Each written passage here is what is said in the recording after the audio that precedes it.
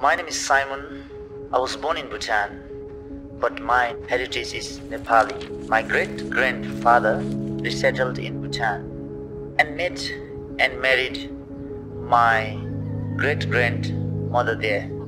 They raised their children and grandchildren on a big piece of land with a lot of animals and fields.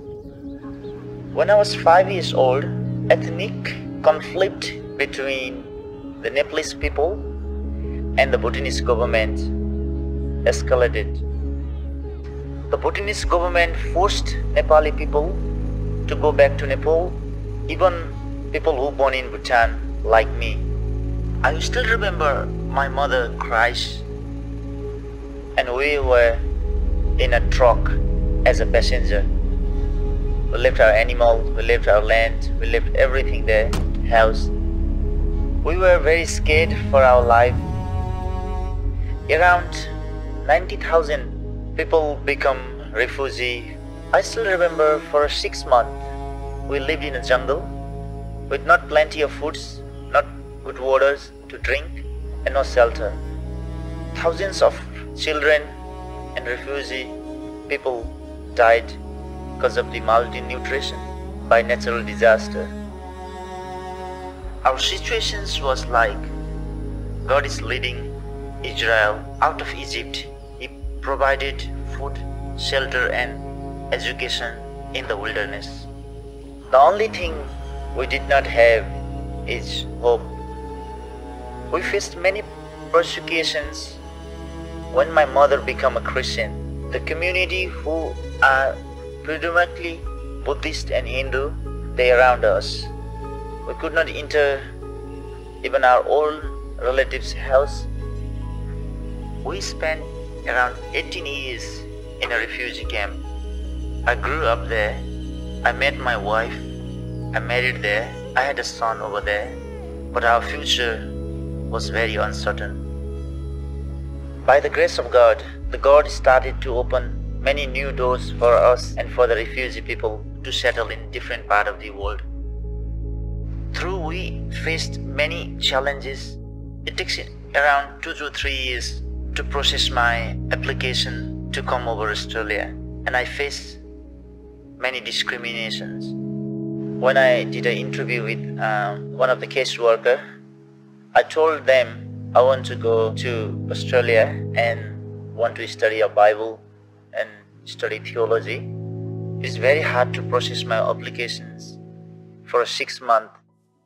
Finally, I went to International Organization for Migration and told them about discriminations, what I'm facing. Like a miracle, Australia accepted us.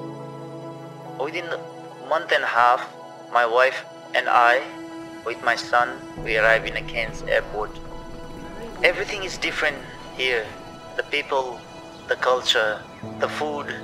It was difficult to settle, but we had help from the local church. We get help from migration office. We get help from a lot of volunteers. We are connected with other Nepalese family who came before than us. After a few years, the Bhutanese people start coming to Cairns. It's around 1,000 people, and it was a big opportunity for me to do a fellowship with my community. At first, a small group started from my home. Then we grew very quickly. More people wanted to know about God. We need a space big enough for our growing congregations. It takes a long time, and we spend a lot of time on prayer and fasting. One day, I was driving and I saw the Salvation Army building. I drove past it, but the spirit inside me said, stop there and turn back and go around to that building. A few weeks later, I met with Major Ben Johnson, the corps officer at Cairns. He opened the doors to our community and said the space is open for everyone who wants to worship God. Now, our Nepali Bhutanese congregations every Saturday from 9 a.m. we do the service at Salvation Army in Cairns, and we pray that they fulfill our part for the kingdom of God. Today my family are settled very happily in Cairns. I'm very thankful for the life He has given to us, and we are very blessed to call the Salvation Army as my home.